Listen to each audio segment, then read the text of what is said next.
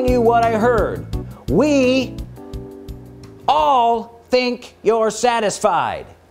From an angel's perspective, they look at you, they hear the words you say, they don't do anything because you aren't saying anything, and they think you're satisfied.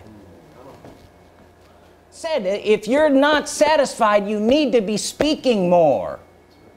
If you've got a situation that's plaguing you, you need to be speaking all day to that thing until the situation is gone.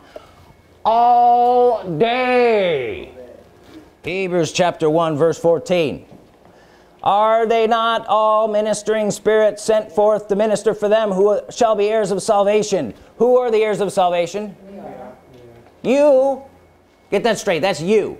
Heir of salvation. All of the angels are sent to be ministers for you. Not necessarily to you, for you. Mean they're here, they listen to what you say, they hearken unto your voice when you're speaking God's word, or they don't hearken to your voice when you're not speaking God's word. The righteousness of faith. Get it? They will help you do whatever you need to do. They will help you accomplish what you need to accomplish. They'll do it. Or they won't do it, depending on the fruit of your mouth.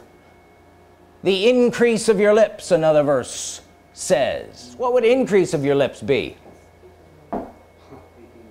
Speaking more. Why are you guys trying to get us to increase in what we're saying? Because you're not saying enough. And the angels think you're satisfied.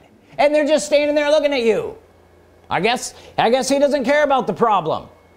I guess he doesn't care about the lack of money. I guess he doesn't care about that. Well, just stand here. He must like it that way. Bless the Lord, verse 20. Bless the Lord, you his angels that excel, say excel, in strength, that do his commandments, hearkening unto the voice of God's word. That's right. What do the angels do? His commandments, hearkening to the voice of God's word. Who is giving voice to God's word in the earth? You are, or you're not, but you're supposed to. And if you give voice to God's word in the earth, the angels who are sent here to be ministers for you do it. But you don't talk, so they think you're satisfied. Can you picture that at all?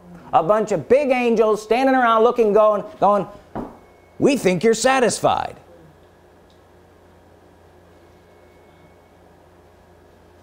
Why would they think you're satisfied?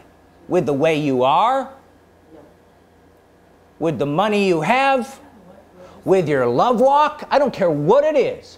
Because you're not saying anything. And when you stop speaking, you stop doing righteousness, and you stopped, and the angels stop doing things for you.